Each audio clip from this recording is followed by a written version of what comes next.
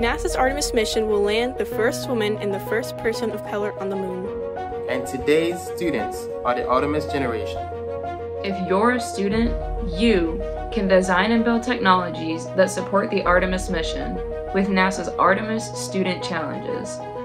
No matter your background or experience, you're invited to choose a challenge that interests you, whether it's rockets, robots, tools, software, vehicles, or other technologies. There's an exciting challenge for you. So find a mentor and build a team of students.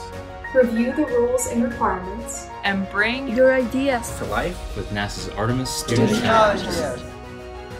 Visit stem.nasa.gov/Artemis and see how you can join one of NASA's mission-related student challenges.